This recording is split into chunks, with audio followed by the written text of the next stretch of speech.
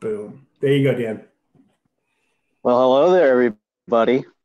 How you doing out He there? immediately glitched out. Welcome to the third episode of Immediately. Dan, you've been Welcome to the glitch in the Is it Matrix. still glitched? No, you're This is the first introduction word. Welcome. Froze for a second. Welcome to the show that I don't even know the name of, and I'm a part of it. The founding lore fathers, FLF, as I like to call us. FLF. Episode 3. So we're the Fluffers. Is that what you're saying? Fluffers. The Fluffers. I'm not a fluffer, bro. You're those fucking love fluffer guys. I'm looking flamingos. I preferred it when we were the drunken assholes. Well, to be fair, John, I'll never forget that. Dan had the Dan made the decision for us. It's like I had a focus group, and everyone said founding lore fathers is how we need to do this, and it's the name of our podcast on Spotify. And I'll be honest with you, dude, I'm not going through that hassle of starting something new or editing it. So if one of you would like to step up, it's annoying. I'm open to another name. All right, give it a shot sometime. So I want to have a little update on what we talked about last week. So I was speaking with my sister out on the West Coast, and Dan died. He's dead. He's back. Oh, he's not dead. He's back. Welcome back from the dead, Dan. I was talking with my sister about you guys telling me about shadow people and all this other stuff, and she told me that in our house in Maryland, she had a run-in with a shadow person. And her story is, as she was leaving our backyard through the fence, she turned around real quick, and there was a shadow person. It was almost like a black mist was right there in front of her. Now, this is directly in line with the tree. I don't know if you guys remember this or not, but I mentioned it a couple episodes ago where my grandmother was staring at it. She's like, there's something wrong with that tree. So that in that line, so apparently the house I lived in Maryland was haunted, and I was spared the poltergeist. You were younger, weren't you? What's going on? Yeah. I was under 10. I think I want to say 10 when we moved. But yeah, I was a kid when that happened, so I don't remember any of that stuff. But I did want to talk to you guys about the Gator Man. Now, I was inspired by John's comments last week about Doja Cat and her hilariously weird descent into demonic symbolism. Like, this lady, she's legitimately like everything scared God-loving parents in the late 90s and early 2000s were scared of when they went on that crusade against the music industry, where they attacked the satanic panic. Yeah, atheists are praying to God. I'm so sorry. What was that? Atheists are praying to God.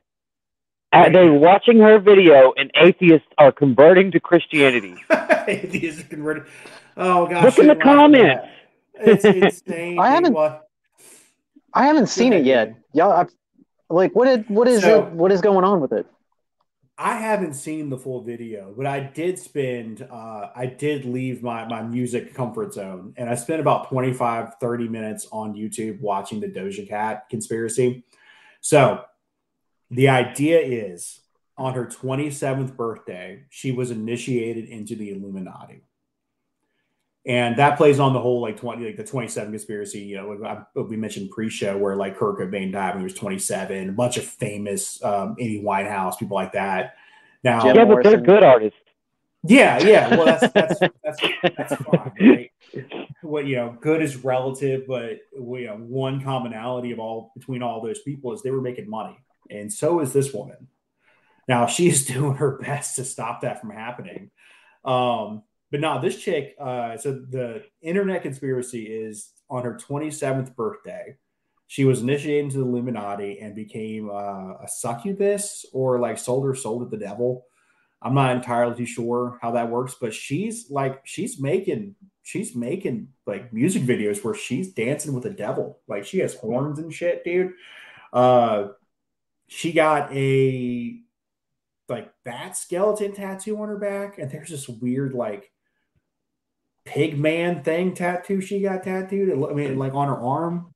It's really fun to see that stuff, and the way people have reacted has been truly amazing. So I have a separate theory on that. Like, yes, she's using the whole demonic symbolism in the videos and stuff like that, but I think that it's a Halloween video and she just pulled from a bunch of stuff, like, because she's not creative. So she just was like, all right, well, I'm going to dress up like Insidious. I'm going to get Christina Ricci in the video. I'm going to pretend it's Casper and Poltergeist, and then I'm going to act like Jack typing on the typewriter in The Shining.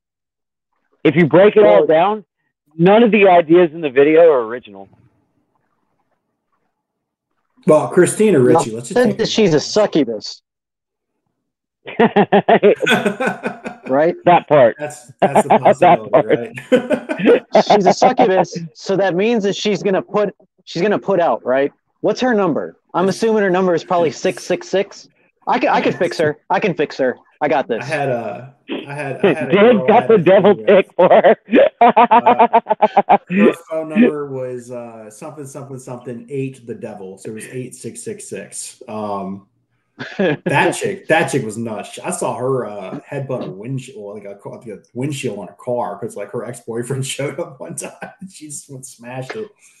That was an amazing moment in my life. On a side note, my boss's number used to be 2666 or something like that. Oh, 4666. Yeah. Something like that. Yeah, and he was absolutely just Satan to work for. You know, God jogged memory there. Our buddy Sherman. I remember when we first met. He told me, you want a 3-6 Mafia, man? I'm like, this is the devil. I saw it was the whole group, man. That was a funny thing. I got to call that man up. I hadn't talked to him in years. I saw a Sherman doppelganger while I was in Texas. Like I went up and said, "Hey, Sherman." Wasn't Sherman. Swear to God, looks just like him though. So Sherman, if you listen to this, I miss you, buddy. So that would be our good guest. You know what I'm saying? Get the whole band back together. Yeah, might as well, right? Get him on. Somebody reach out, talk to him, right? Right. Dan's lost again. All right. I see y'all, but it says recording error. Exit out. Oh, okay.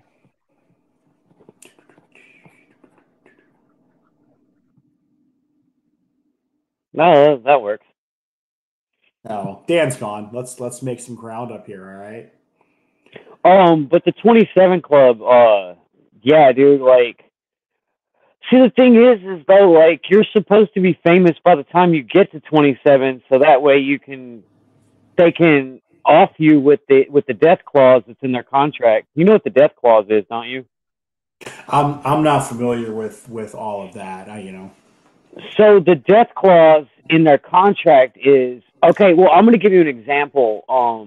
And it's one of my favorite musicians. Prince was not married when he died. He had no children. All of his music has went back to the record in the recording studio that he fought his entire life to get away from. And they made so much money off his music after he died, because artists to them are worth more money dead than they are alive. It is truly fascinating to me that Prince died without having any kids. I don't know how that man managed to do that. Like he had to have been out there just slinging it. There had to have been something left behind. Oh yeah. Look, there is a saying that freaking Prince can steal your girlfriend and steal her clothes, and then steal somebody else's girlfriend wearing your girlfriend's clothes. Prince could probably steal a few boyfriends too. That dude was notorious. Saw him at the Super Bowl, right, with a giant penis guitar. That was a fun sight. Yeah, so but part of the other theory, yeah, I know we're jumping around a bit. Part of the other theory is that Saturn moves around every 27 years. It comes back to the same position, and so that's when the Illuminati wants you. Is when there's Saturn realigns, and that to me was just that's when I decided to stop listening to the Doja Cat conspiracy nuts on the internet because I did not need to know that about Saturn, and there was no way I was doing extra research to see if they were just making that up. I don't want to know that much about Saturn. Right. I know a little something about Saturn. So Saturn supposedly emits radio frequencies, and on the top of Saturn is a hexagon-shaped storm on its north pole, right?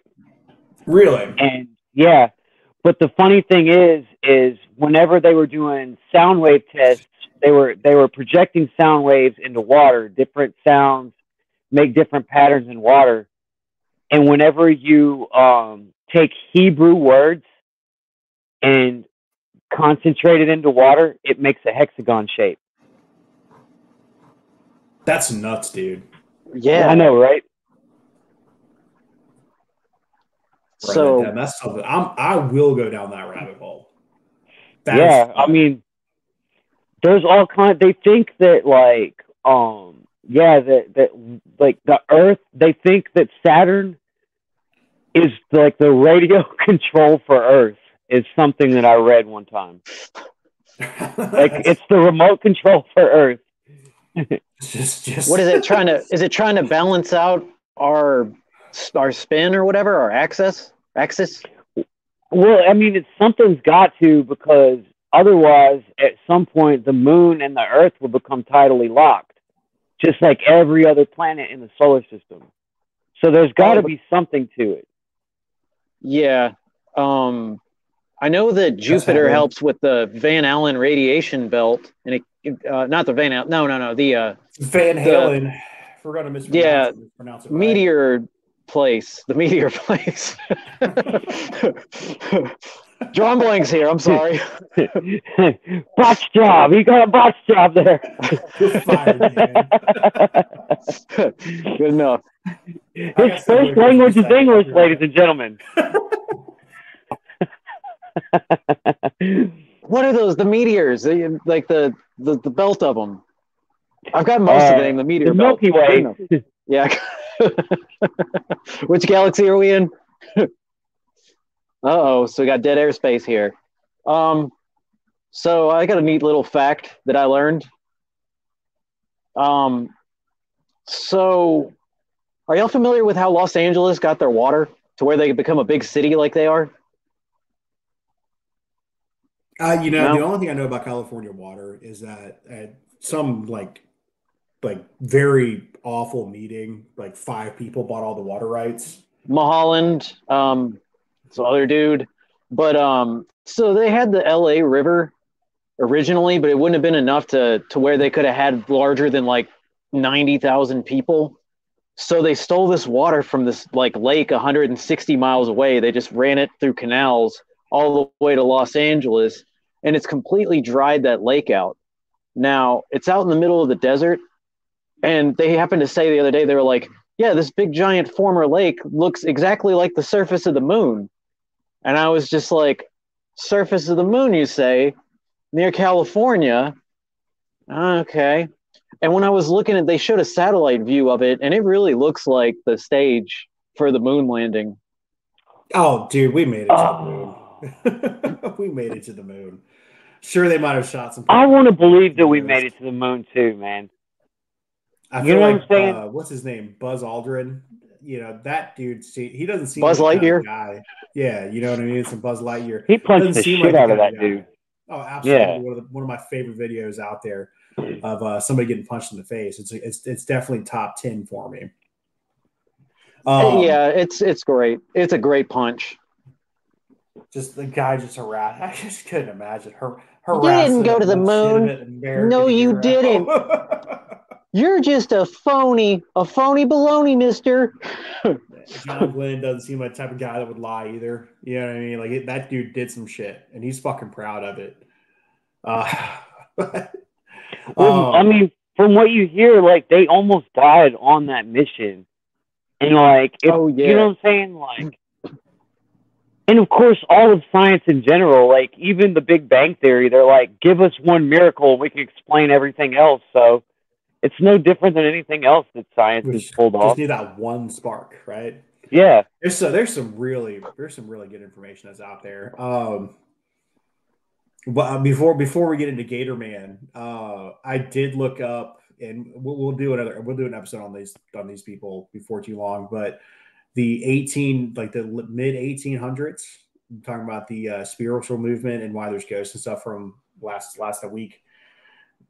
That there was a lot of stuff going on back then, and that time frame saw like 4 or 5 religions splinter. Like that's where we get the Jehovah's Witnesses from, that time frame. That's where we get like the first recorded person speaking in tongues. So the Pentecostal people, that came from that era right then and there. My favorite part about it though is the Fox sisters. And these were people who claimed to be seances, and they would they made a lot of money touring, like pretending to be able to talk to ghosts and shit. And then on her deathbed, this woman's like, "Nah, we made it all up. It was all bullshit." Like the girls that took pictures of the fairies, right? Yeah, sure. Why not? It's any way you can make a buck, right? Yeah. Yeah, but yeah, I probably watched 4 or 5 videos on those sisters before I finally got to someone who said like, "Oh, by the way, she also, this sister said that they were liars."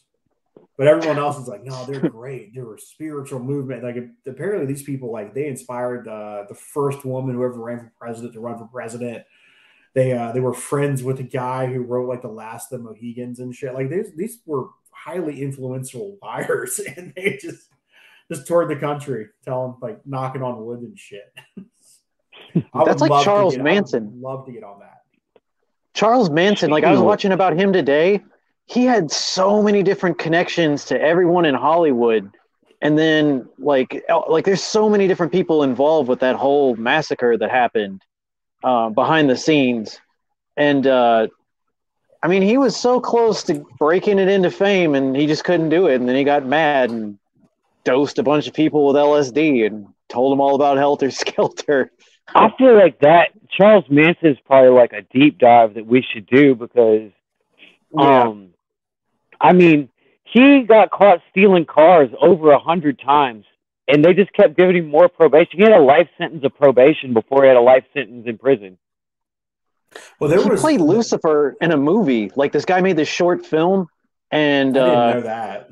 Yeah, he was in that. Now, the justice system was taking a very different approach to things back then. So they were giving him the LSD. That's probably. Yep. We didn't just make that stuff organically. His whole thing was, right, he would take less of it and give more of it to the other people, and then so he was coherent enough to tell them what to do. Someone's got to stay like the ground level, Yeah, we can't just go flying away. Well, the whole point of that whole MK Ultra was try to figure out mind control, and it worked.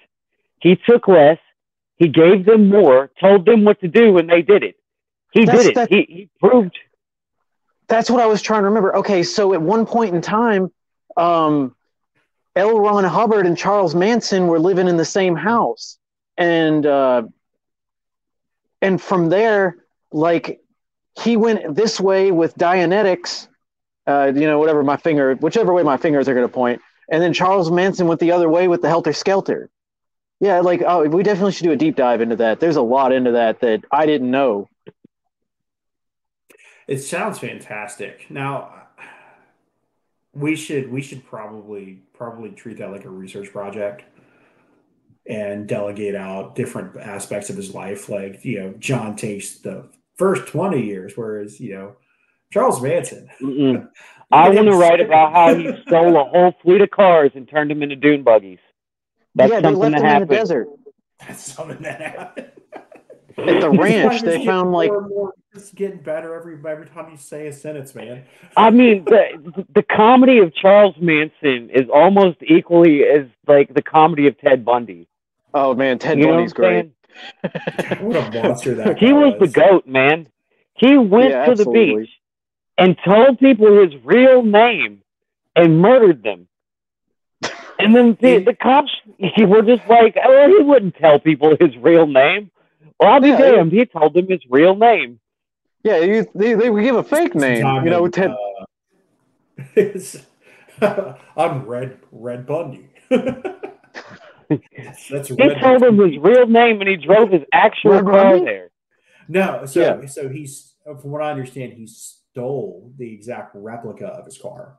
So like he had to get rid of his like yellow punch buggy or whatever it was. While he was down in Florida, he's like, oh great, there's a buggy right here. So he just picked right up with someone else's car. He also stole like a church van or something.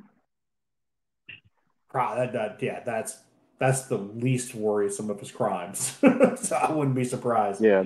But you know what I think would be funny though is like if that was the crime that sent him to hell. He repented for everything but stealing the church van. All those people just praying. The crime that sent him to hell was he figured out the ultimate pickup line with women. Hey, I think my car broke down. Can you help me fix it? Yeah, he flipped it around. Like the normal thing is the girl has the car broken down, and he took that and flipped it around, I guess, against the whole world and feminism and everything, and used it. Like he's just top notch, hands down. The GOAT. Such a terrible person. I know, right?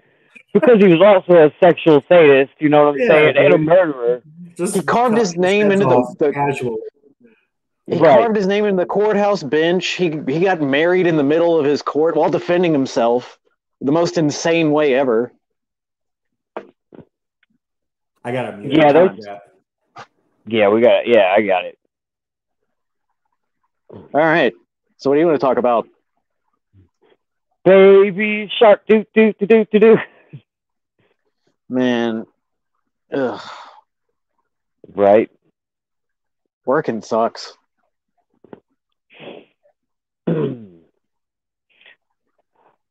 So,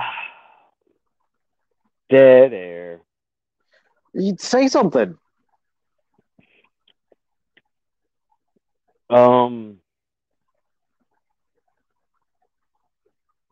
I didn't prepare anything for this week. I gotta be honest. Like, I mean, I got some things, you know. I got some things, but like, I gotta wait for him to get out. Yeah, but that was the whole thing. Is like, I need a week to just veg out and just like recuperate. We've had all kinds of weeks to just recuperate. We all recuperated. There's no more recuperation left. That's a good point. Yeah, no, back to work on Monday. Yeah. Sorry about that, guys. We had a blanket emergency. That's okay. We filled the time with perfect. Absolutely. See you later. Didn't let you down. So I don't want to get recuperated by Ted Bundy at all. So I will avoid the conversation you just had. The Marilyn Manson thing, Charles Manson thing. Have you guys seen Once Upon a Time in Hollywood by any chance? Yes. Is it worth watching? Absolutely. Absolutely. I'll go ahead and rent that bad boy sometime this weekend then. There's going to be like 2 or 3 times that you think you're going to know what's about to happen, and he's going to Tarantino you. He's going to Tarantino me? Yes, absolutely. It's kind of like he's not trying to Shyamalan me. It's kind of like how he did in with the whole Nazi situation in what was the name of that? Yeah. How like he just, instead of like letting that whole thing play out, they just killed him right then and there in the theater and blew him away. It's kind of like that. You know what I'm saying? Like they're going to throw a twist in there. I'll watch that. There was a guy who played him in some crime show I watched. The guy did a wonderful job. Like he's like sat down to interview the guy, and Manson's like, he walks in and he's like doing all this stuff was weird. And then he stands up like on top of a table and starts talking like he's preaching these people. So the actor did a lot of research into Manson. So I really am. We'll have to talk offline about when we're going to do that and how we're going to do it, because that sounds like it'd be a good maybe a two-parter. I mean, I kind of get where he's coming from too, because like he was hanging out with all these famous people, and they were taking him to all these parties and like introducing him, and they kept promising to make him like, "We're gonna help you get famous." And then the one Beach Boy took one of his songs, then changed the lyrics and changed the title of it, and then didn't give him a credit, and then was like, "Oh yeah, my bad. We'll get you in the studio." And they get him in the studio, and the guy's like, "I don't want to sign you, but keep up the good work." So, like, I don't think I'll ever understand, other than moving to the woods and starting a cult. I don't think I can understand Charles Manson, because his music wasn't that bad. It really wasn't. Yeah. So he's probably more of a songwriter than a musician. He's better than Bob Dylan. He's better than Bob Dylan. Times they are changing, man. I'll give him that. Terrible joke. Which is funny because Bob Dylan is another person who openly says that he sold his soul to the devil. Yeah, you've seen that 60 Minutes interview? Mm-hmm. There was another person, a country music singer, who was part of the 27 Club, and he was, I think, I'm going to say one of the first people to go on record. It happened years ago. To go on record saying he sold his soul to the devil one night on his farm, and that's how he learned how to play guitar. So I guess that's happened a couple of times. Well, I mean, supposedly, that was his job when he was an angel, was music. He was the choir of heaven, quote, the artist, unquote. So, freaking artists, they're always ruining things for everybody, aren't they? Yeah, we do. We absolutely do. So I heard an alternate theory to why the Civil War started. Pretty interesting. I would love to hear your alternate theory as to why the Civil War started, Dan. Well, I mean, we have the big ones, slavery, states' rights, all that stuff. But apparently, the United States in the 1850s, they made these 3 ships to carry everything. There's like the West Coast, East Coast, or something like that, and then the SS Central America. And I guess the SS Central America was carrying like $33 million worth of gold at the time, which now is like well up into the billions, like the upper 100 billion. 33 million. That's probably $1 trillion, dude. That's an insane amount of money. Yeah, and it was sailing to New York, and it got around the Carolinas, and it crashed off of our coast, and now all of that gold got lost, every bit of it, and they couldn't find it, and it led to the Great Recession of 1857, which a lot of people now, if you think about all the other times we've had these big massive wars, like World War II was right after the Great Depression, and World War I, you had everything going on in Europe. It kind of makes you wonder if and they had everything else going on, but it seemed like they were trying to make compromises on everything. But as soon as all the money was gone and the North was broke, it kind of makes me wonder if that's kind of what pushed everything to the edge, because all the banks were shutting down. So the states' rights, that actually, so on I have had an interesting relationship with faith. And I am currently working on the history of organized religions. And in the process of doing this research, I have come across the Southern Baptists. And the Southern Baptist, a rich, prominent Southern Baptist minister who was full tilt support, like God has given us the divine right to be a slave owner. That guy is the one who came up with the lost cause theory, which is the states' right thing. And this dude, in working on the curriculum for for Baptist schools, had Robert E. Lee's letters, and he like clearly omitted half the letter and like removed almost all mention of the word slavery from it. And now that was taught into schools in the South, and it was taught in schools in the South for years. And it was in the South. The next thing you know, it spread across. And now we have people like my uncle, who's a complete nut job. He was like, well, there's northern aggression. Mm-hmm. Yep. Like, well, fuck you. You're from Maryland. Like, yeah, that was part of the. Well, one of those states wasn't Delaware. Was it Delaware? It was actually a slave state. Maryland was one too. They just switched sides. Like everyone else did. But yeah, that was that to me was one of the research that I've done, and I'll eventually share more information on that because I am working on a few different projects with that. That one to me was the most interesting. I always kind of wondered, like, well, how do you come to that conclusion? And that's how it came to that conclusion. How you can have misinformation, deliberate misinformation, infiltrate an entire population. And, it's insane. It's nuts. All because, we got to desegregate schools. Fuck no. You know what I mean? Just nuts. Well, they take forever to do anything and to change anything. Like, it's the same thing with the decriminalization of marijuana. It's like people are doing it now on the streets, but there's still people locked up for it. And their excuse is like, well, we just, that'd be a lot of paperwork for us to have to do. Doesn't matter. Fucking do it. It's your job. Yeah, I don't get it. I don't understand the whole hang up on it. I really don't. And I can understand, like, okay, well, we were fed a lot of propaganda when we were younger. You know what I mean? That don't say, like, it's still people like I don't know. Yeah, I guess we're close to the same age that. Like, do you remember, like, people would tell their parents after the DARE program, like, oh, my mom smokes the green stuff. Go fuck yourself, dude. You know what I mean? It's the devil's lettuce. But that's a whole different subject right there. And hopefully North Carolina is on the right side of history with that sooner rather than later, and they just legalize it. But, right. You got to wait for somebody to be personally affected again. One senator's wife liked it.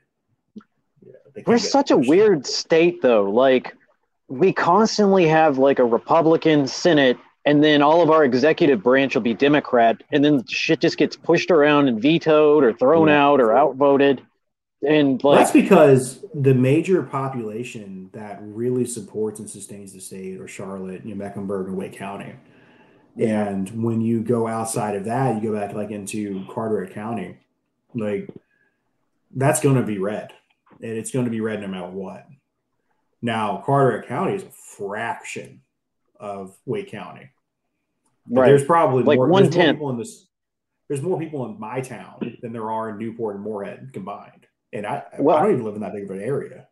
It's growing. Like, Carteret is like 100,000, like pushing 100,000 now, but that's 1/10 of Wake County. I look at nuts. Stats and stuff a lot. We have 40,000 people in Fuquay growing. Yeah. That's, add in, Havelock, I'm sure, combine. Yeah, but that's just how that red blue works. Yeah. So. Well, I mean, the thing about it is like Wilmington is still hard red too. Like, it's for a more liberal city, it's still extremely red. The whole East Coast is. But it's interesting the way that works. But it always seems like we have a Republican state Senate and stuff like that, and then we have Democrats in the executive branch. And that's fine, I guess. It's just nothing seems to get done. There's just this little cat fighting back and forth. And then I learned, like, we're number one in business. Yeah, we're number one in business, but we're dead last. 52. We're behind the territories when it comes to workers' rights. That is terrible. And we can't even get weed. This would be such a good state for growing it. I know, right? This would be such a good state for growing it too. It's funny because the other coast is completely blue, and they got weed, and they don't give a shit about nothing, man. And they got money.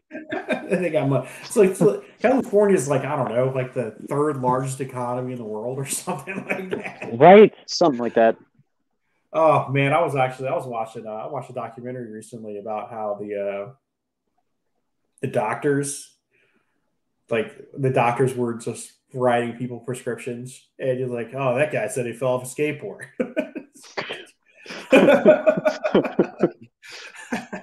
It was fantastic. Some of those guys, like, they knew what they were doing, and I would hate going to like the wrong doctor trying to get the right prescription. So, Yeah. but it looks like the pot talk in North Carolina. It looks like the tribe, whatever the major tribe is on the west side of the state, is opening up a like gigantic weed superstore. Well, I don't know anything about it beyond that. I don't know if it's something where if they've just like gone in full tilt medical, like, oh, here's your medical card. I think that they passed medical. I'm not positive. It hadn't gone to an effect yet. I'm not sure. They had one of the lower votes say medical was cool, but then it stalled when it got to the Senate. And that bill, it's not a good bill. Like, I would Boomers got to go, man. I'm sorry, but it's time. Boomers got to go. What are they hanging on to, man? They are so old and they look so bad in the Senate. They're like wheeling them in and they're summoning them up. They're heating them up under a heat lamp. We had McConnell froze, and then what was the Feinstein? Mm-hmm. She just went on a rant. She's like, all she had to do was say yes. She started ranting about something. It's nuts, dude. And then in North Carolina, we have this lady named Virginia Fox. She is a Trumper through and through. And there's no way she's coming off. There's just no way she's coming off the pot thing. She was raised to think that the devil grew pot. And there's just nothing we could do about changing her mind. So it's just, until she dies is what we have to deal with. Right. Well, yeah. I mean, I just don't get it, because you can have faith and still, like, not be an asshole. Yeah. Right? You know what I mean? Like, it's something about that generation. It is. I mean, well, it wasn't enough that they were sent to college pretty much on a free ticket. They got cheap housing, good jobs, freaking everything, pretty much the silver spoon generation. And then they made sure that we had absolutely nothing. Their own children made sure we had absolutely nothing. Well, you got to work hard to get it. Not having anything. Right? Right. Like, you can't increase the cost of living, increase the cost of food, and increase the housing market without increasing wages. I'm sorry, it doesn't work like that. You can't. And we should not have to choose between paying rent, because we're all still pretty much renting, and freaking eating food.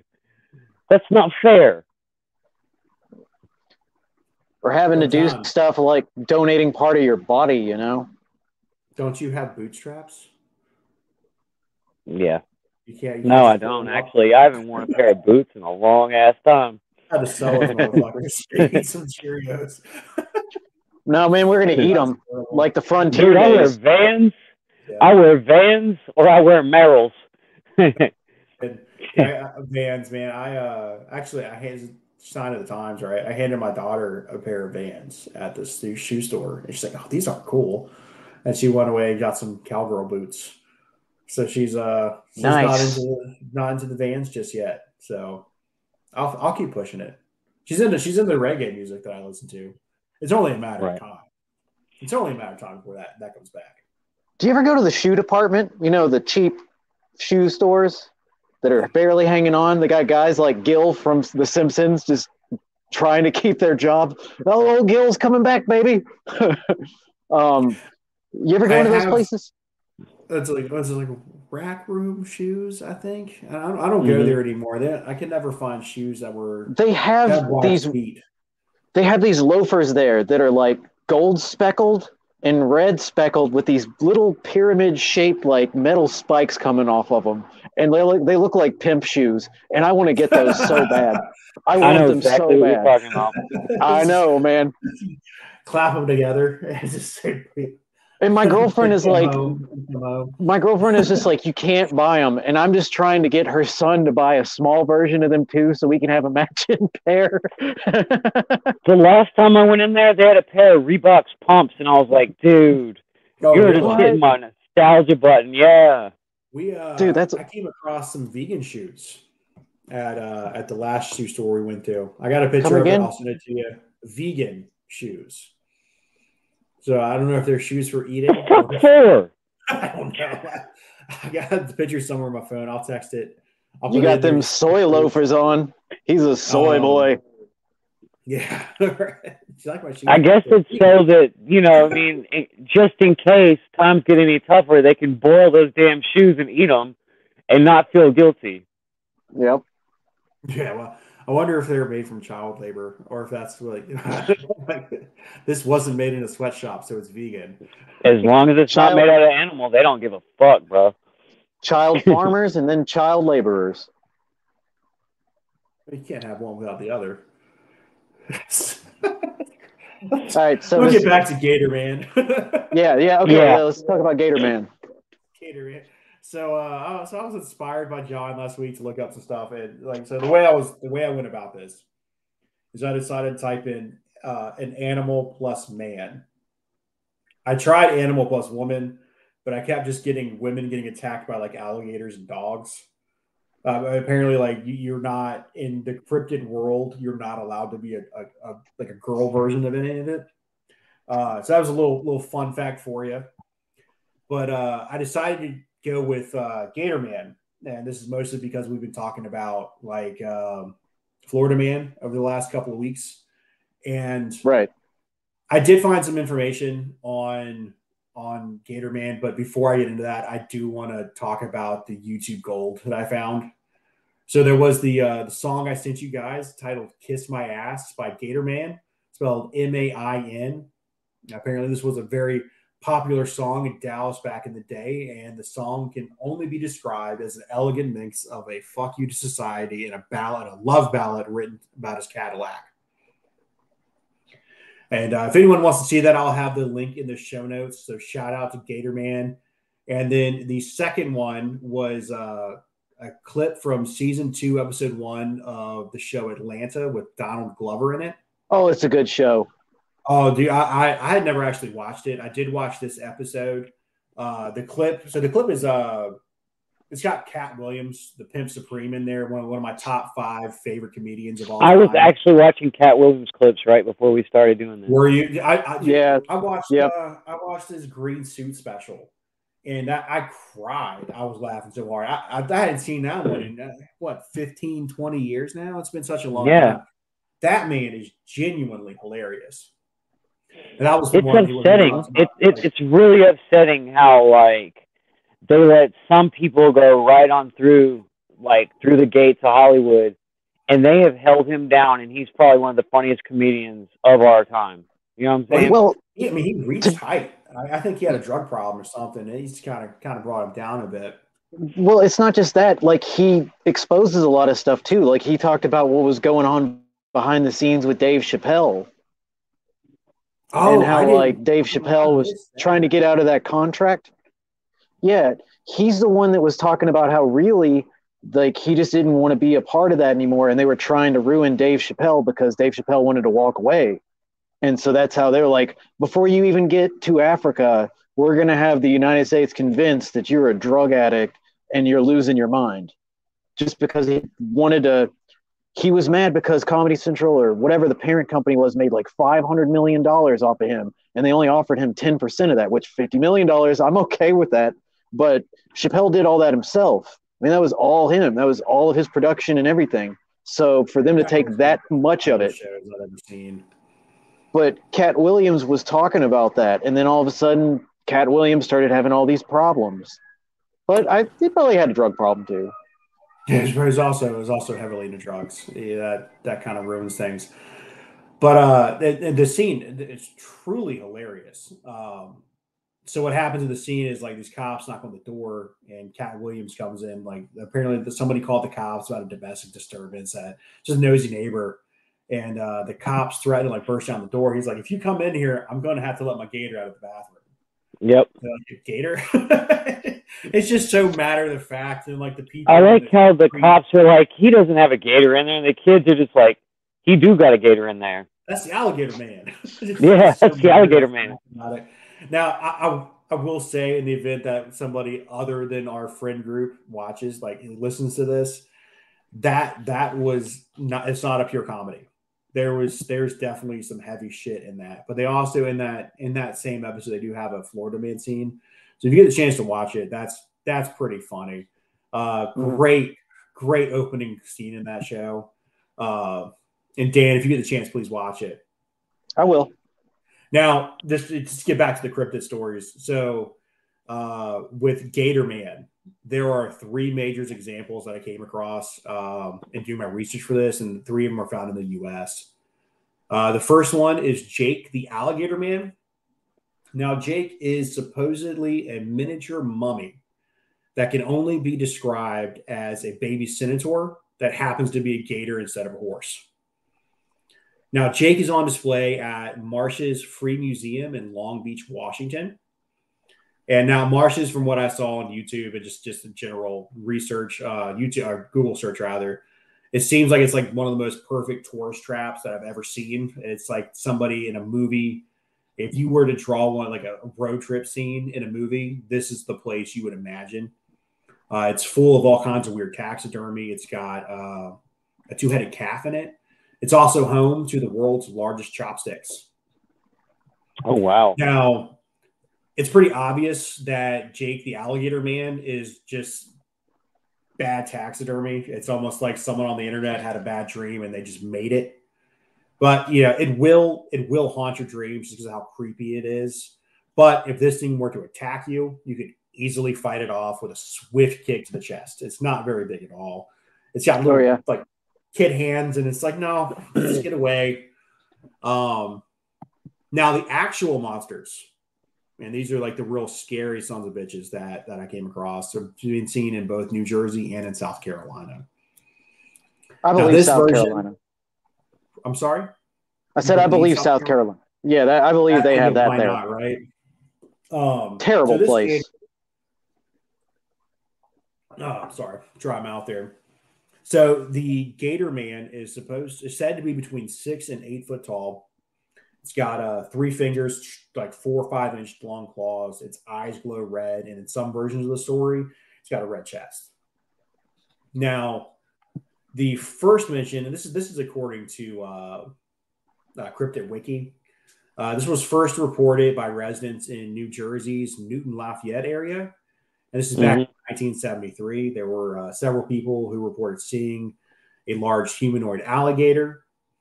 Now, the interesting detail in the New Jersey story that I could find is that a public official did make a statement about it, and that was in 1977. So it was 4 years after the initial reporting. A gentleman named Alfred Holstruck reported that the state's southern tier was the apparent home of a scaled man-like creature which appears at dusk from the red algae-infested waters to forage among the fern and moss-covered uplands. Well, that's why it has a red chest. It's the ferns? If it's in red algae water? Yeah, it's just covered. Sense, it just needs a bath. They need to bathe the Gator Man. Bioluminescent Gator Man sounds fucking. You know, anytime that you find red ferns, and there's 2 red-bone coonhounds buried there. Yes. Dude.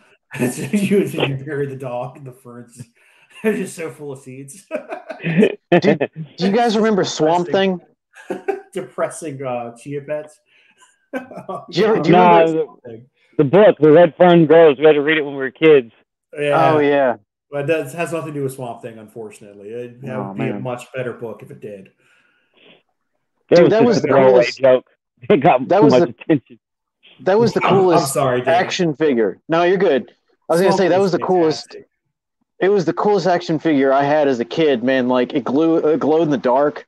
And then, like, you'd squeeze his legs and his arms would just kind of, they do like this. Oh, you had shake back and forth. Yeah. I like that movie. I don't remember much of it, but I do remember watching it and enjoying it. My favorite toy as a kid, so we had, there was 2 of them. I had a RoboCop that lost its arm. And Oh, dude. it was super. It just worked out, right? Like, okay, cool. It's fucking RoboCop in one arm now. And then I had a Johnny Storm Human Torch, and you pulled a string. Whatever, Human Torch pulled a string, and it shot out real sparks. Oh, that's cool. And, we almost put our eyes out with that thing. So Danemy had first generation Star Wars collectible toys that we broke into pieces and reassembled into other pieces. And I mean, nowadays those things would have been worth hundreds and hundreds of dollars a piece. You know what I'm saying? But I don't give a shit, dude. Oh, you're a kid. We made them awesome. We had my brother's into collecting old toys and shit right now, and he's found a couple of things that we had that you could. I mean, you have to be such a nerd to buy that and not play with it, right? Like that the Human Torch one. I think it was like $150. I think I got it for $9. Something pretty cheap, but I wish they made dangerous toys like that right now, because I would definitely buy them and hide them. They would be in my closet right now, no questions asked. Just, unfortunately, like my son's a wild child. That kid will put out his eye, so be cautious with what we have there. But yeah, so this dude. Now, the government official saying something. I'm choosing to believe that he just let it slip. Like he was the wrong guy in the right meeting. And he's just like, okay, well, of course the governor's not going to say anything, but he is. So I'm gonna give some credibility point to that guy, because I feel like I would have a hard time keeping my mouth shut over something like that. Did you hear about, or did you see the thing on the Mexican Congress with the aliens? I did see the thing on the Mexican Congress aliens. I didn't spend enough time watching it. I did read an article, and the article just really threw me off because it said that the scientists at Mexico University performed radiocarbon dating to pull DNA out of the alien to prove it wasn't human, which those are all words. None of they shouldn't be put together like that. So maybe it was a translation thing, but like radiocarbon dating to find DNA. Like, that's not how you find DNA. That's how you date something. So, okay. Yeah, exactly. You can't radiocarbon date anything that's over 5,400 years old, period. So I don't know enough to argue against you. So I'm just going to take goddamn right as fact. Well, I don't understand it. Look, there's a whole bunch of short circuits and loose wires firing off in here, but I know some shit. Damn it, that one day in history class, I was sober. That was what we covered. Yeah, so it looks promising. I would love for somebody to finally. They have to exist, right? There has to be aliens somewhere. The universe is just too big for us to be a fluke, right? Somewhere there has to be something. Now, is it possible for those aliens to be so far ahead of us that they could travel to Earth? That's pretty cool. I would love to see that. And I wish that our government would go ahead and come forward and say something about it, because it's, I don't know. It's just, but then on the other hand, like you look at like all the alien sightings and landings that supposedly happened, like there's a lot in America. Yeah. Like, there's no way. There's no way they haven't actually. Oh no, they showed up. They showed up about 3 years ago. They wanted to see what we had going on. They landed on TikTok and they said, fuck this, and they got the hell out of here. That's exactly how it went down. They showed up and they watched the girls showing off their thighs, and they said, no, we're not doing this, and they just left. They watched about 47 TikTok videos about themselves in a row and about how these guys had it all wrong. And they were just like, they don't even know what we're about. Let's just go. You know what I mean? It's just that one guy. Tim got it right. He was 97% close. Good for him. They're sitting there pulling people up to their spaceship, and they're all like, "Oh, you're not going to put anything in my butt, are you? Like, come on, like guys, really? Please don't do that, please." So, the anything South but Carolina, the South Carolina story, I'm going to get into in just a second. Aliens it's a possibility. But there's a possibility it could be aliens because there was something definitely happened in South Carolina around 1988. So the South Carolina lizard man is around the Great Ore Swamp, I think is the pronunciation of it. Did you say the Great Ore Swamp? I wish. No, scrape ore. Like you're scraping some ore out of the ground.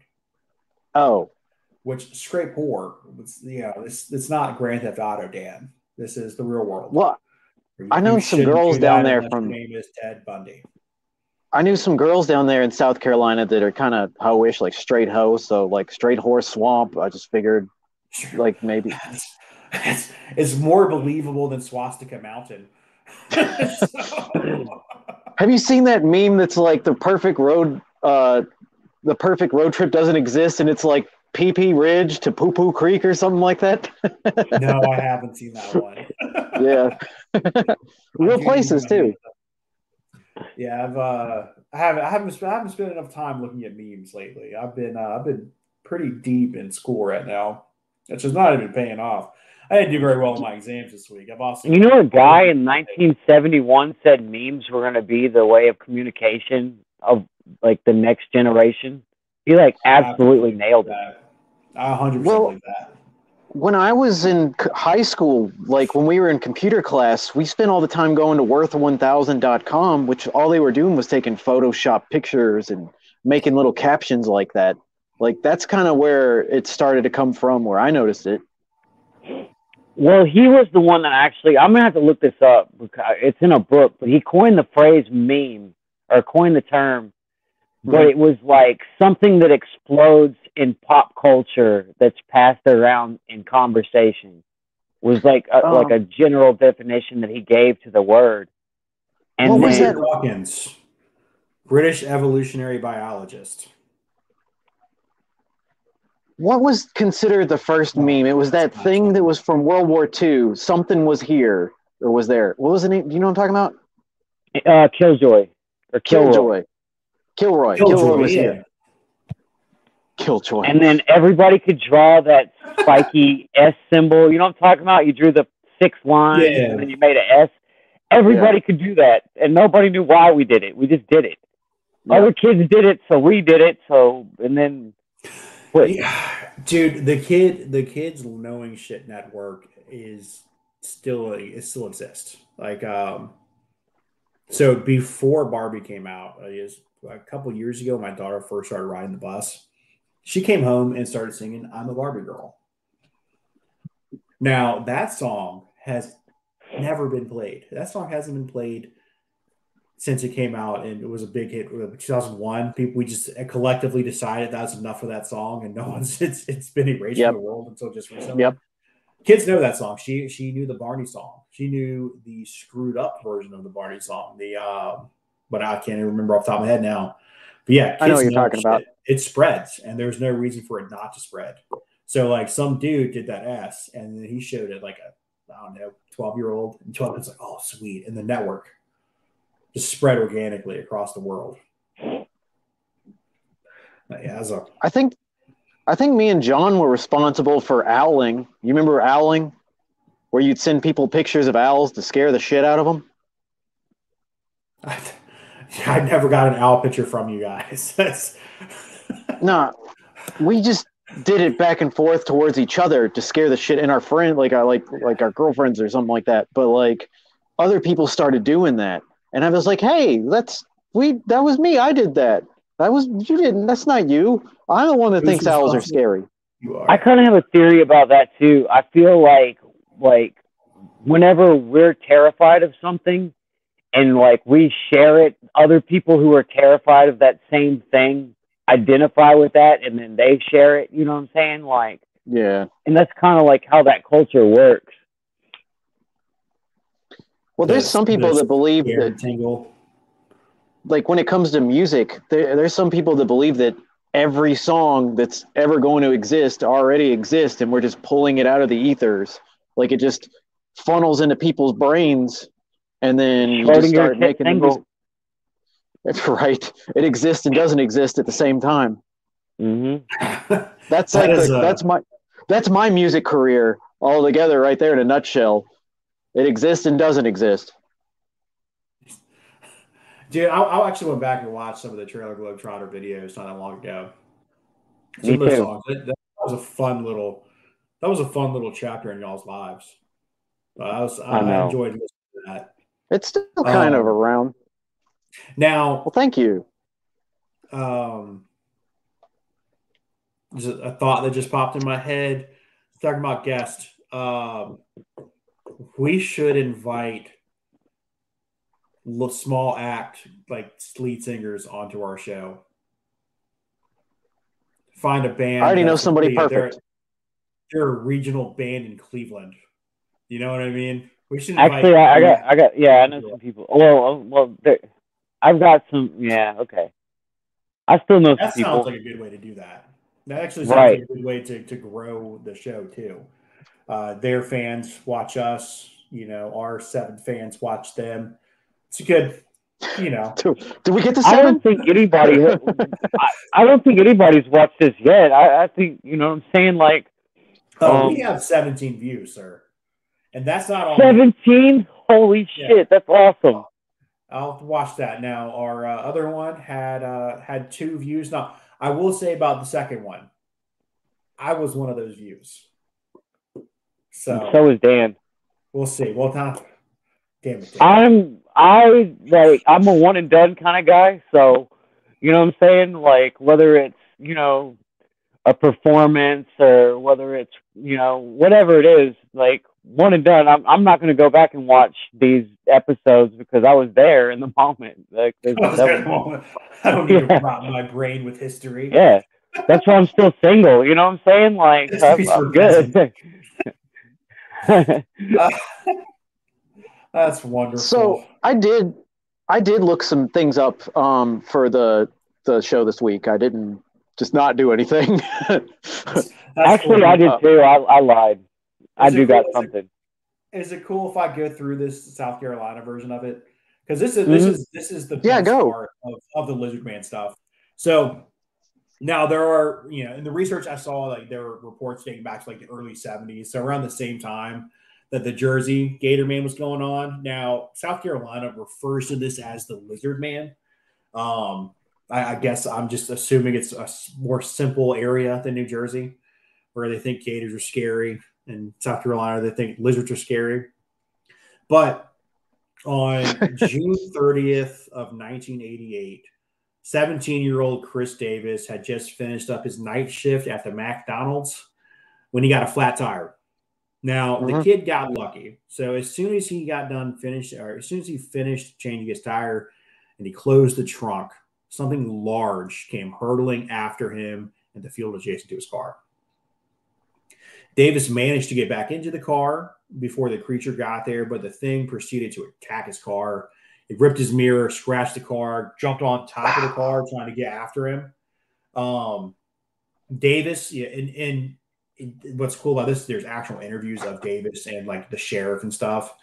Davis said, like, after he got over the initial shock of a lizard man attacking him, he managed to get his car and drive, and he just drove as fast as he could, swerving back and forth until the thing fell off his roof.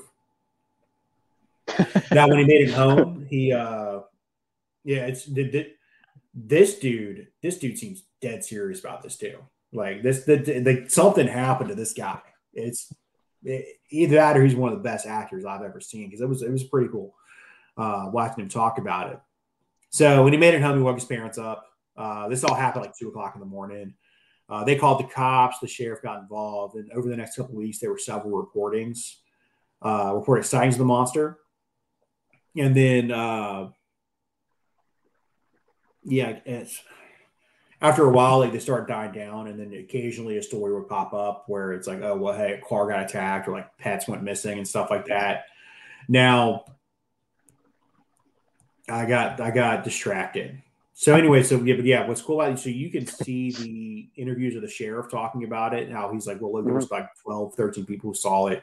There's a cat lady who went out to her car, then like I guess her cats got attacked, but it looks like something like ripped off like chunks of her car and scratches and all that stuff. My theory is that they like one of the cats went underneath the car and something was trying to get at it. Now, this seemed to kind of die down. And then in 2008, something similar happened to another car. The car got completely tore up. And now they believe something was underneath of it. Something was running away from it. Now, the 2008 attack, it happened in Bishopville, South Carolina. And this time, the creature left behind some blood. Now, the sheriff's department supposedly took samples and sent them away. However, analysis was never performed on the blood. So they can't say conclusively. South Carolina fuckery, man. Who knows why? Maybe they did do it and they found out it was something weird. And they can't tell us because that's the way the government works. Now, that to me, like that's a candidate for like an alien story. Something reptilian. It was it was a short period of time. And something. I don't know. I know you were muted for a second, John. I don't know if you heard what I was saying, but I heard the whole thing. I needed a minute. Yeah. No, you're good, dude. Yeah, something happened to that kid, and this isn't one of those situations where like the Bladensboro Beast, where they're like, "Oh no, it's good. It's done, y'all. The hunters stopped showing up." You know what I mean? Like the sheriff was genuinely concerned, and the way he described it was he had to do something because he was so moved by Chris Davis's account and seeing his car and everything that if he didn't do something and something happened, that he would have been run out of the state.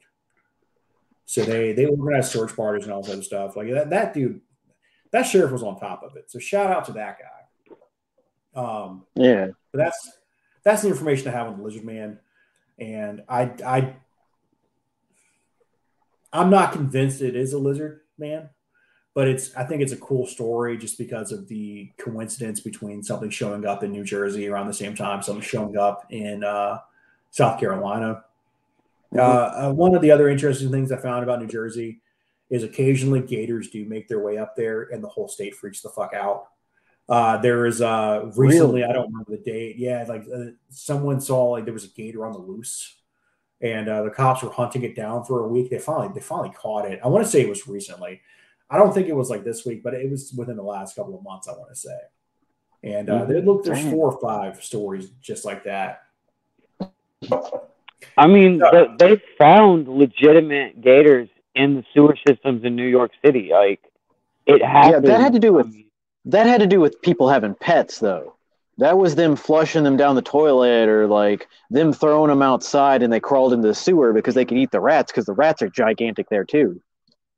Yeah, they don't seem like migratory animals to me. Like I definitely don't see a gator moving up the coast. To New Jersey, nonetheless. We have we have gators on our coast. I had no idea. Oh yeah. I lived on the beach forever. I never saw a gator. Really? So much, never once. Yeah, I've seen them. And I've seen them. Yeah, I had no idea. Yeah, granted, I didn't realize we had chipmunks until one day I saw a chipmunk. True story. I fed a baby snapping turtle to a gator. What? What? When we were working on base, building the fitness center, they had a retention pond in the back of it. And I found a baby snapping turtle. It was pretty decent sized snapping turtle. It tried to bite at me, and I tossed it into the water because there was a gator in there. Yeah. So, dude. Well, that was dark. Kind of cool though. All right. I mean, I don't like snapping turtles, man. Those things can just take your toes off at any point, and they sit down in the mud, man. Like you could be swimming in a creek. I can't tell you how many times I was swimming in a creek and I was just having the time of my life thinking that water is clear and great. And all of a sudden someone's like, hey, there's snapping turtles in there. And you see one and you realize that thing could take your fucking toes off. You get the hell out of there as fast as you can. Plus, I think I was swimming in dump water too. Probably got some kind of radiation poisoning. It doesn't Look, don't surprise get me. me wrong. I love derpy animals. I love salamanders. I love all kinds of. I love every kind of turtle except for snapping turtles. Like they're Turtles just are top tier animals, right? Like they've got to be on. Like if you were to list out your favorite animals, I think a lot of people would have them in their top 15. Turtles are pretty cool. Yeah. They're right. cool little monsters, you know. But snap turtles are dicks. Uh, Oh yeah. Miles recently caught. Miles recently caught a baby snap. That big baby snapping turtle. It wasn't too big and doing that people. But yeah, I did a Freaking better job taking the hook out of the snapping turtle's mouth than Miles did catching the snapping turtle because I still have all my fingers. I'm very proud of that. So yeah. the snapping turtle lived a happy life, so I assume I didn't. Man, we never took the hooks out. We would just like my mom and my dad would like cut the line and be like, just count their losses there. If it was bigger, there's no way. But I mean, Miles. Yeah, my son's fishing with 5-pound test and a Paw Patrol fishing pole. You know what I mean? Like No. this Yeah. wasn't a very big fish or big gator. You know, but that kid did catch. He did catch one of the most amazing things I'd ever witnessed in my entire life. He caught 6 fish on 6 casts with the same worm. Just Nice. bluegill, pumpkin seed, bluegill. Like I wanted him. He convinced me to let him cast it one more time. And as a fisherman, I know how important that one last cast is. Mm. I let him get it. He crushed it. Absolutely crushed it. It was nuts seeing that kid work. Dude, I love catching bluegill, man. Bluegill put up such a big fight for such a tiny little fish. Like you'll think you're like pulling in a bass or something like that. Yeah. But so conspiracy theory meeting sports. Did y'all see Aaron Rodgers blew his Achilles on his first 4 plays of the season? So, Aaron Rodgers is making his drive, and he's gone.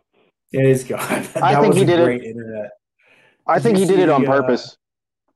Did you see the George Bush memes where they were like some of them? And so Aaron Rodgers blew his Achilles. 9/11 jokes. Oh yeah, I saw that. Like it was like George Bush during the 9/11 thing where he's like reading to those kids, and then it's like the guy. Yeah. Is that the one you're talking about where he goes and whispers at him? Yes. Yeah, that one's great. One of my favorite conspiracy with that one is someone said that this apparently Aaron Rodgers planned this out just so that when you Google Aaron Rodgers 9/11, something else pops up other than him ranting about 9/11. Nice. I laughed so hard when that guy said that. It was so amazing. Guys, I'm gonna step by and get a refill. Who wants to go next with their research? Oh, I guess I can go ahead. No, I'm listening. I'm just gonna be away for a second. You're good. All right. So I did some research into glitches in the Matrix. And for everybody out there, if you don't know what that is, they think we live in a simulation and that the simulation's falling apart and we're having all these little glitches. And to that, I think it's pretty fucking stupid, mostly, you know. That's what I got about it. Every bit of the things, the proof they tried to show that was a glitch in the Matrix was fake and stupid. Like, they're like, yeah, look at these birds. They're not flying. But it's just birds get stuck. Birds get stuck. And then people are saying birds aren't real. And it's like, I've squished a bird, man. Like, I know for a fact that birds are real. And also, like, everything can be explained. They explain in the videos that they're trying to say are the glitches in the Matrix or why they're not glitches in the Matrix. And I was like, this is a big fucking waste of time. I wasted, like, 2.5 hours of my life looking up this stuff. But I mean, the theory. I do kind of like when they were saying that nobody's ever seen a baby pigeon. I kind of was like, you know, they're not wrong. I've never seen a baby pigeon.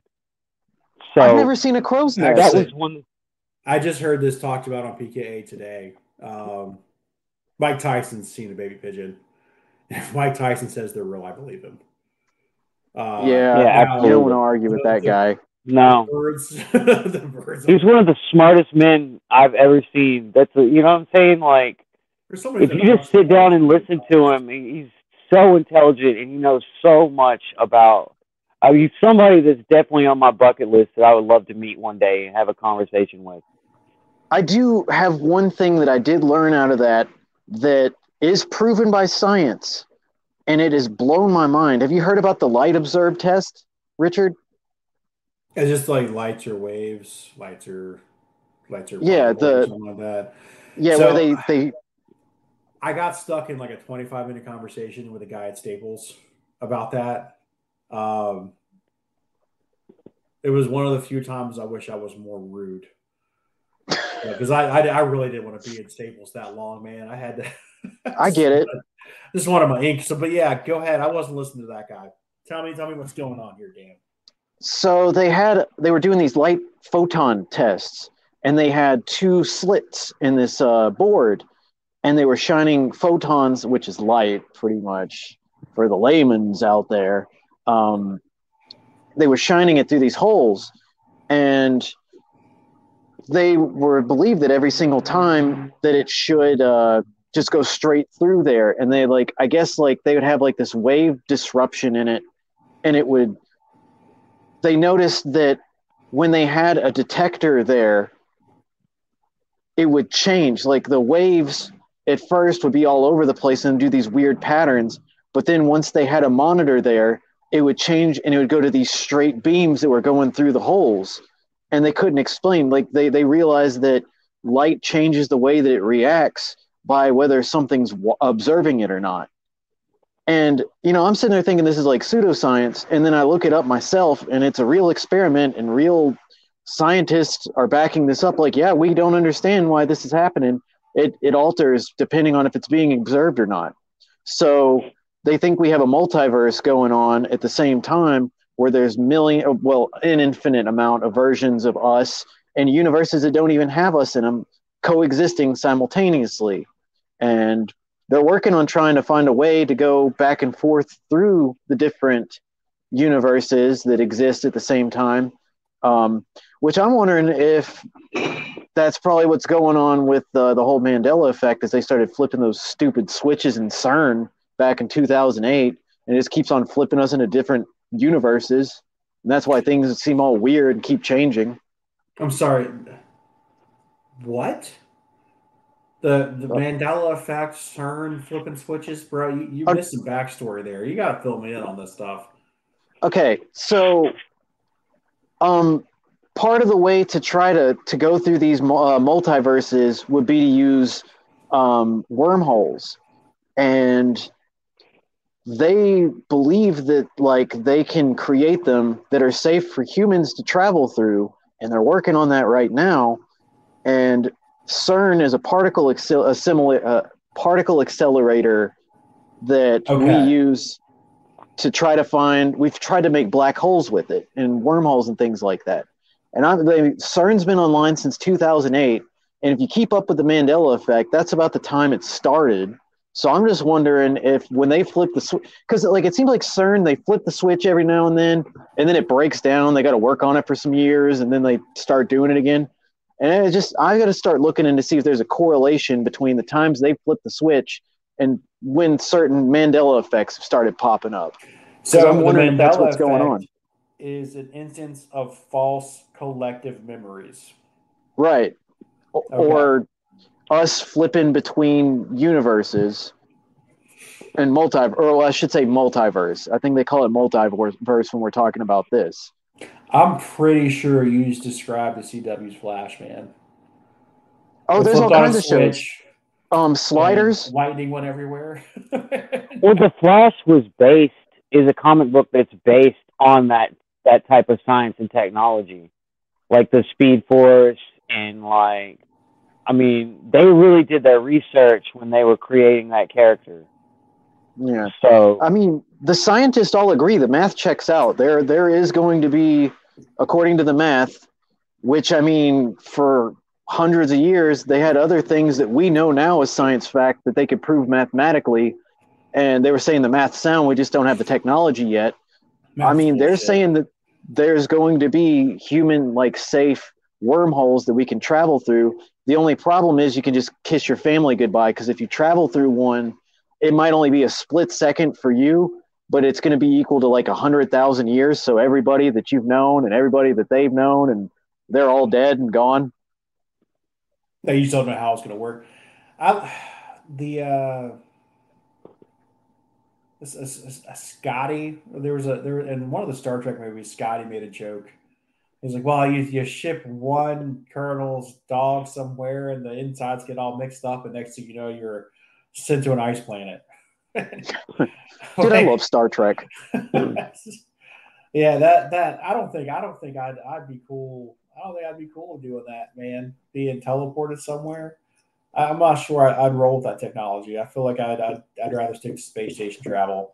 We don't need technology, though. That's the whole thing. Is we have all this technology now that are proving things that men with pen and paper figured out 100 years ago. Well, that's like you need technology to do it, though, right? Well, what the John's saying, like the original algorithm, was it for the internet or for computers? I think it was the internet. It was invented in 1829. The mathematical equation for, maybe it was for making computers. 1829. It was just a mathematical formula. They're like, yeah, in the future, this is going to be artificial intelligence, and we're going to use it. It'll be a tool. And it happened by taking sand and gold and some glass and silicon and putting it together. How the fuck do they do this shit? Witchcraft. It's witches. Think about it. Interview a witch. Photography. If photography, I'm not talking about digital. I'm talking about the original, like you splash some chemicals on a certain type of paper and it takes Silver a moment nitrate. in time. Exactly. Yeah. If that is not witchcraft, I don't know what is. The television.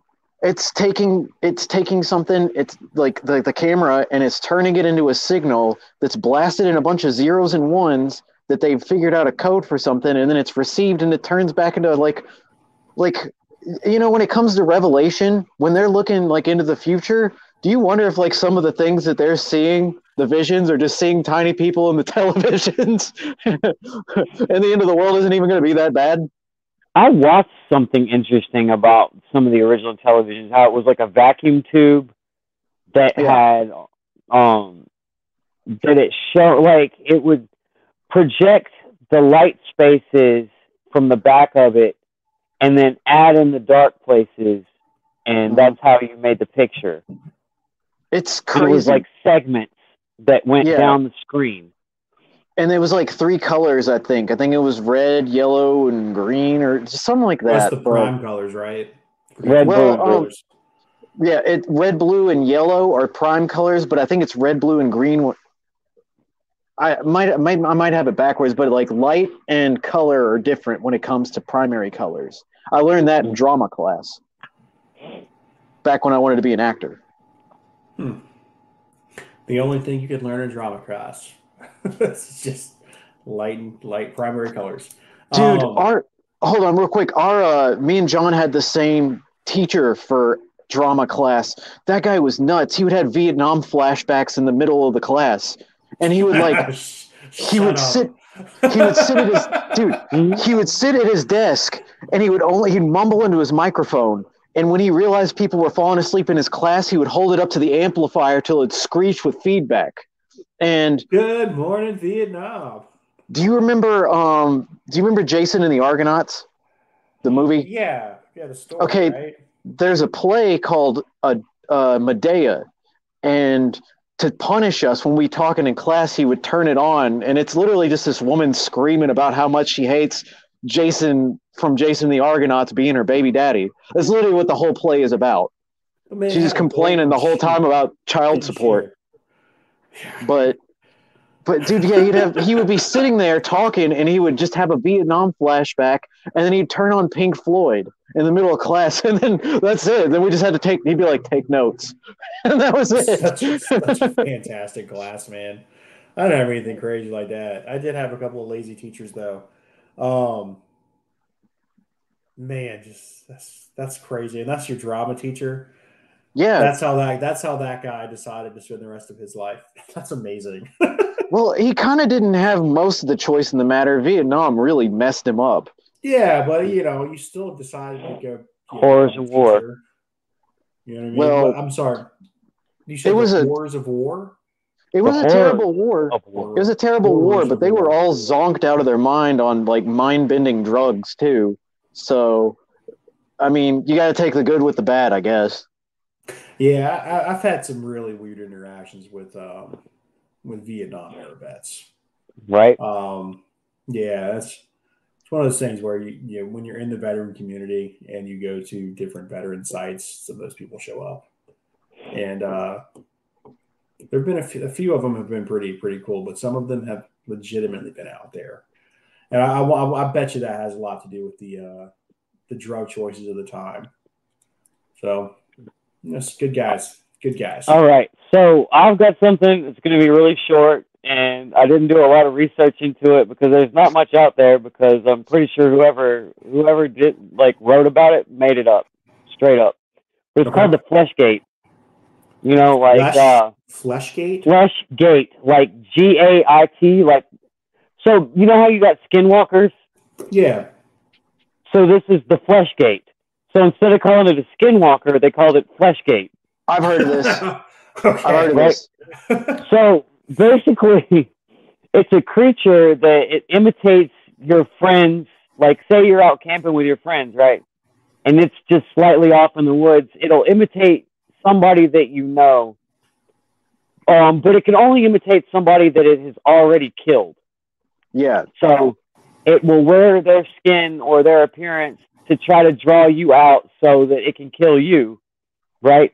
God, But it also has a second power, and it's the power of gaslighting you. Yep. Because, no, check this out. This is great. So it will imitate somebody that it has killed before, and it shows up in, like, say you're out there in the campsite with 5 people. All of a sudden, there's 6 people there.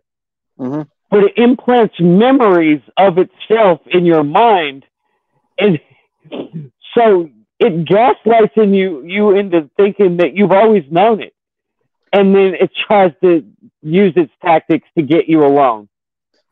So yeah, it's me. It's your boy David, man. I've been your friend the entire time. David, baby. That sounds like some Evil Dead nonsense, man. I think that's where they got it from. Like that's some of it. An evil spirit taking over. Like, well, she's not dead yet, but boy, is she there. And by making her almost as dead as possible. It's terrifying, dude. I couldn't imagine, like, you find out that your friend was possessed by an evil demon, and that whole time that evil demon was making you think you had pleasant memories with this person just so he could trick you into killing you. Right. Well, my thing is I would have noticed it by the time we would have got back to the vehicle, because I would have been like, there's no way somebody rode bitch sweating up next to me the whole way out here to the woods, because I would have bitched about it the whole way here. There's no way there was 5 people in this vehicle on the trip here. I'm sorry. Like, I would have figured it out. You know what I'm saying? Like, we have a 2-door Honda Civic. Right. I would. 7 of us didn't come out here. I would have figured it out too, because I would have been like, I've got 2 friends in the world and a girlfriend, and I don't leave my house ever. How the fuck did I end up out in the woods? I'm too old to be camping. This is nonsense. Yeah. Right. All of my stuff that I like is in my house. I don't need to be out here. What if I'd be like, look, bro, I know you said that you're our friend and everything, but hey, I got an idea here. You wait here, and they're going to drop me off, and then we'll come back and get you. How about that? I swear we'll be right back, dude. Absolutely. We just got to hit the gas station up real quick. We need someone to watch the campsite. It's just popping out an centuries-old demon. You're going to leave me out here, bro? Like, for real? Come on, man. You're That's why we definitely need a 4th person, so that way we got somebody we can leave back with the Fleshgate. Be like, hey, we'll leave our friend here. We'll make sure we come back for you. Well, I'm the odd man out in the situation, right? Dude, I wonder if you'd probably be driving, buddy. Yeah. I wonder if there's ever been somebody convinced that they actually like they had a flesh gate, but really it was their friend, and they left them out there in the wilderness. Brought the flesh gate home. No, they thought their friend was a flesh gate, and they just left them out there in the wilderness by themselves. Yeah, it's on the internet now. It will happen. Guys, I swear, I got dropped off here last night. Yeah, that's exactly what a flesh gate would have said. You know what I mean? Just stuck trying to hitchhike like in a haunted woods. Well, I mean, the only thing that would work in his favor is the fact that I don't drink anymore. Because if I'd have been drinking, I'd be like, nah, bro. Nah, I don't remember you being here. You know what I'm saying? Because I wouldn't have. But I don't drink anymore, so I'm a little sharper than I used to be. Oh, man, we did it. Another episode. Awesome. Yeah. we crossed the finish line on this one, guys. You're all ghosts and I hate you. We should definitely get somebody that we don't know to come on here and then just gaslighting them into freaking believing that they've always known us. Oh man, you know what? We could find a Bigfoot. We could find a Bigfoot enthusiast to do that too. Well, yeah. Apparently, they're. I don't know. We'll talk about that later. All right, guys. FLF Signing off. Potentially the Drunk Asshole podcast, depending on what Tom decides later today. Later. Bye. Peace out.